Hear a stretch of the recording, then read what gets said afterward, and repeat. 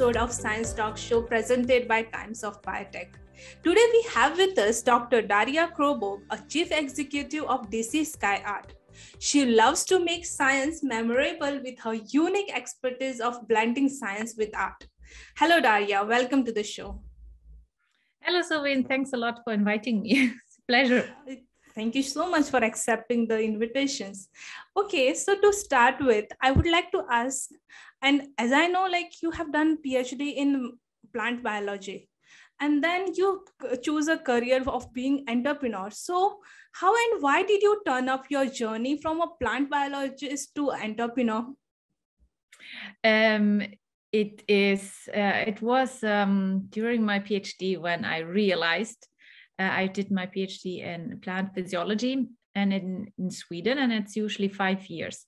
And around the halftime of my PhD, I realized the academic field is not really where I feel best at, and I couldn't see myself in it. And at the same time, I realized, yes, I like to do illustrations. So whenever I had to write a paper or write some kind of report or make a post, I really like to illustrate my figures.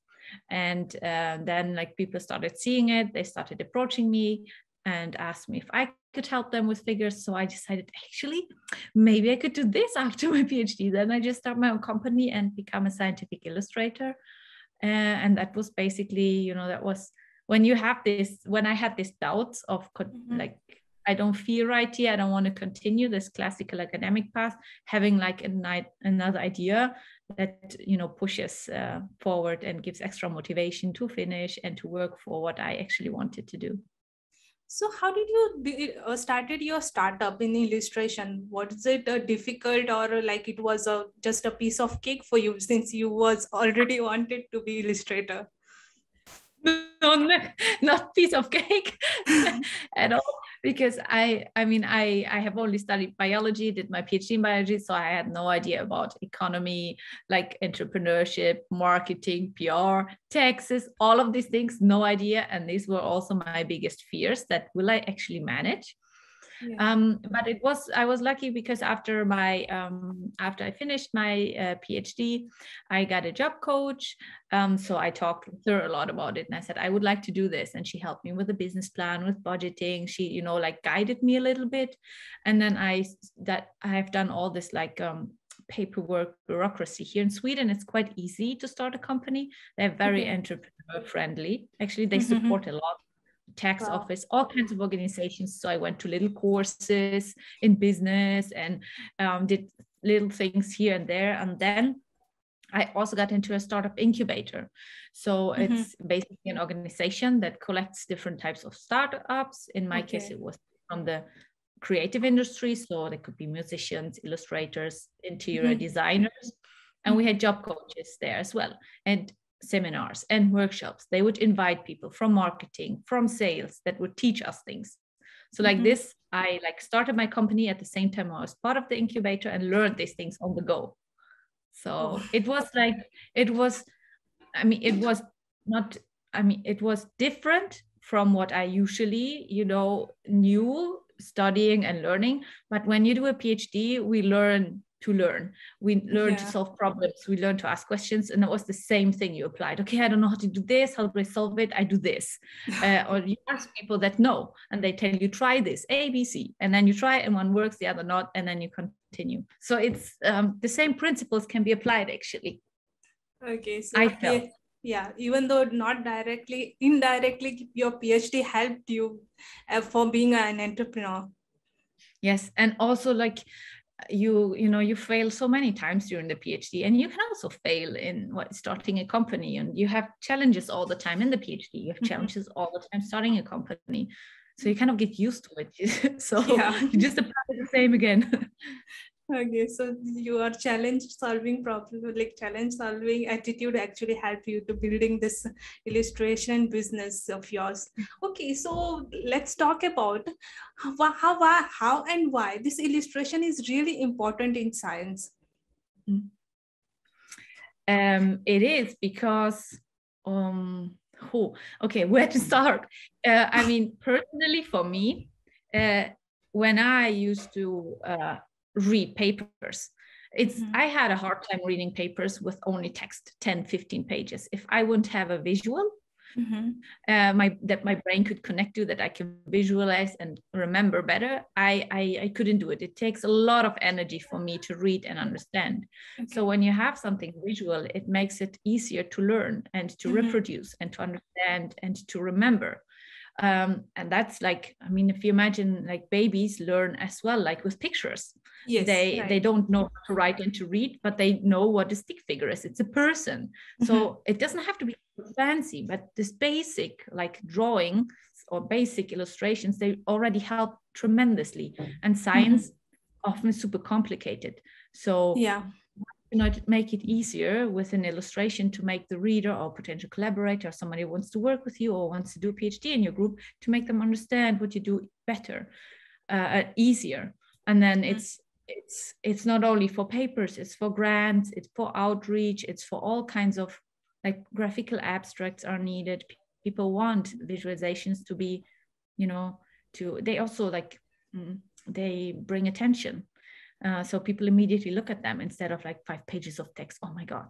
Like, I know it from myself, and not only from myself, but also from friends and colleagues. Like, it's a pain sometimes to read through text. But if you see something and read, then it's best to combine these two senses, basically. Actually, you are using all your senses, visual, reading, everything. So basically it makes the work a lot easier, you're saying. I think so. Easier to understand, to remember, to follow, to share. And it's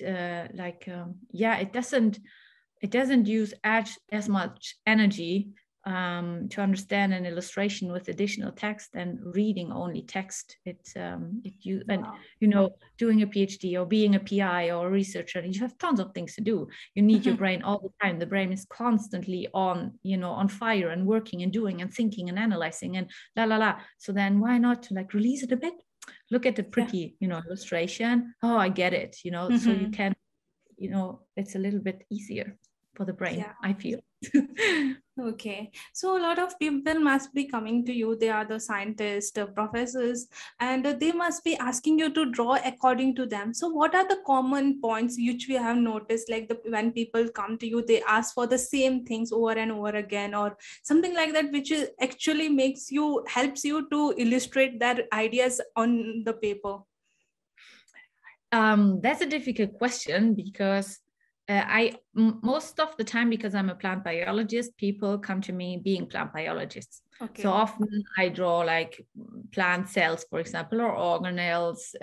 So these are similar, but or trees or certain plant species, or little molecular mechanism, photosynthesis. These things are similar, but actually every project is super different, because every scientist really works on something very specific, and that's super tiny sometimes, or sometimes really big in general, that it can't compare to somebody else. Then they want it maybe for a grant, then it should look different than for a publication.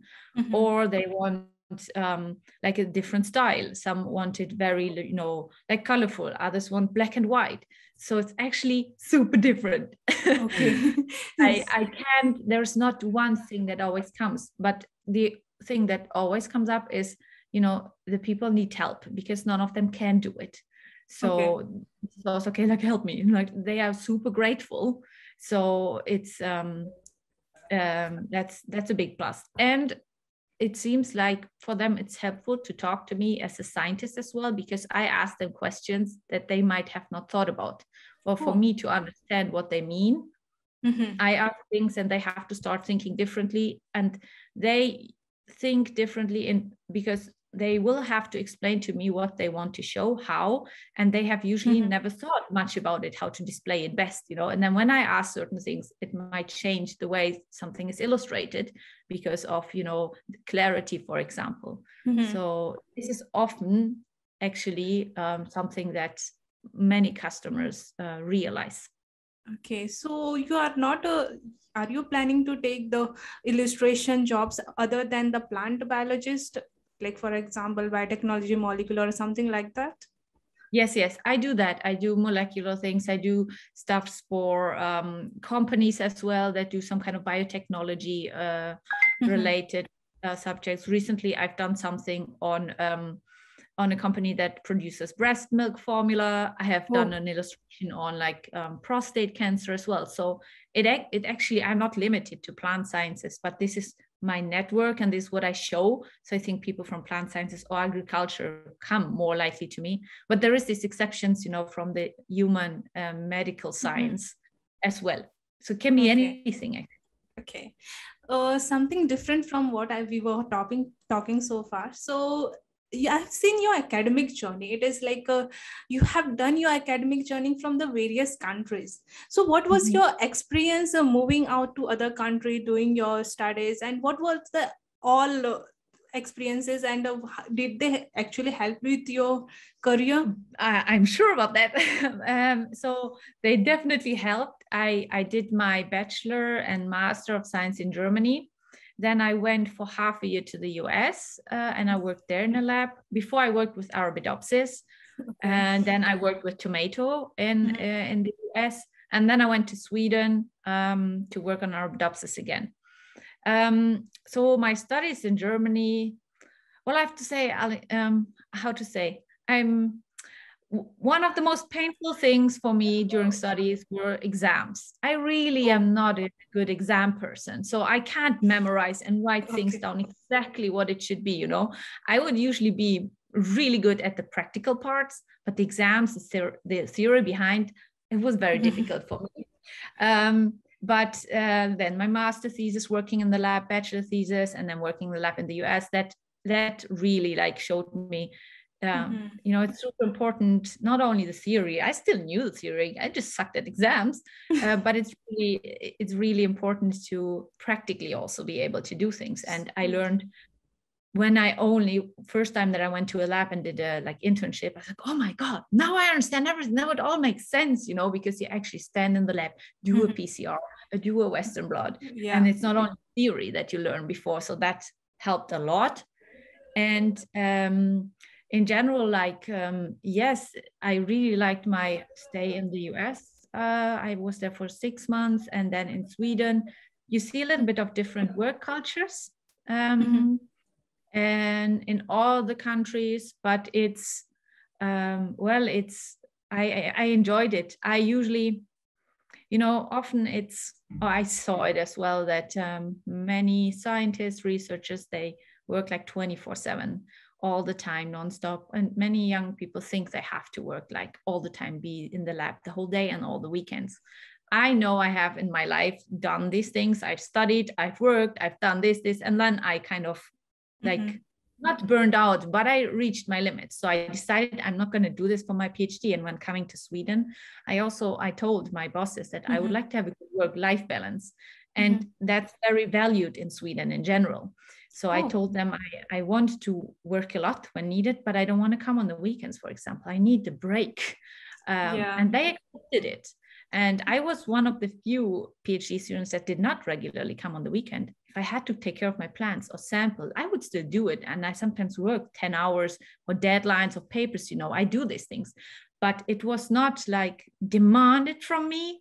Even though my surrounding, of course, people would still do it. But I really appreciated it that I could actually take time. And it was okay. That's a good thing that I You can enjoyed. Be your own boss. Yeah, in a way, even though I didn't have the feeling I was my own boss in the PhD, only now. And that was one of the reasons, because I felt I do this PhD for myself, but I don't have so much to decide, others decide. And it's not like I didn't feel that I have so much control over my PhD. While now it's perfect. It fits me better. Yeah, you are loving what you are doing. Yes. A lot. And that is the main thing you should have in your work career. And I think you used a unique way of doing a career, like first of all entrepreneur, and that too in a really different sector. Like hardly people think about all these things, and maybe I think these are the uniqueness coming out with the modern life and the innovations, you can say. So, for sure. Many people don't even know that people like me exist, so it's they don't know that they can get help with illustrations or like PowerPoint slides or presentations or posters. They have no idea. And then they find out, and then they are super grateful. And it's also something that I really like, people being so grateful for me helping them. And I love to help them. So it's a win-win-win. Yeah, it's a kind of blooming thing, because if you pick up some papers of 10 years back, you won't, hardly you will see any illustrators. But now every paper has some or the other things to illustrate. And obviously it's helping. So of course it's blooming for you. Yeah. And I mean, there is so much, like, there's still not so many people doing it, you know, so there's so much possibility. I have sometimes people approaching me like, oh, I also like this, but I don't know, and shouldn't I always tell them, like, there's tons of people, there's tons of potential customers. You can, anybody in the scientific field needs visuals, so do it. Wow, it was really pleasure talking to you, because I'm to understand a different perspective of today's world, like the modernization and the illustration for the most. And there will be many people who might not be knowing, but now they will know, since you told them, like, yes, people like you exist, and then you can get a lot of help from people like you. So this was really nice having on your show, and thank you so much for being on the show. Thank you very much for inviting me again. It was a pleasure to talk and share, and I hope it will be of value. Yes, definitely will be of value. Thank you so much. Thanks.